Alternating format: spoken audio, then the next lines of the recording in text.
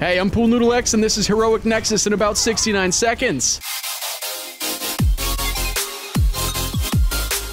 Starting with the Horde or Alliance Commander. This is a basic warrior unit with Whirlwind that will cleave down melee DPS, a fear that will send you into the mobs behind them, a shout for their allies, and a random charge. I recommend pulling this mini-boss further down the ramp. Next we have Telestra. She's a mage that has a kickable Firebomb AoE, a Frost Nova, a kickable Polymorph, and a very Jedi-like Force Grip that displaces everyone all around the room. At 50% and like 10%, she splits into mirror images that don't retain threat but cast divided versions of the same spells that can all be interrupted. After that, there's Anomalous. This one's dangerous, but also pretty simple. It'll fire a random single target nuke occasionally, and it summons a bunch of rifts. The rifts themselves deal arcane damage around them, summon mobs occasionally, and then at like 50% health, Anomalous will use one of them as a shield, making him invulnerable until it's destroyed. Ormarok is the easiest here by far. He has an AoE trample, summons a flower that roots you, a 4-charge spell reflect, and a very easy to avoid large AoE spike that will throw you up. If you manage to get hit by this and you aren't rooted, this might not be the game for you. He enrages at low health, so execute it quickly. Lastly, there's Straza. She has a dragon breath in the front, a tail sweep in the back, a stacking cold aura that you can remove by simply jiggling or jumping, and then a 10-second Frost Nova that will need to be dispelled by your healer or trinketed. And that's it. Like, comment, subscribe, follow, and join.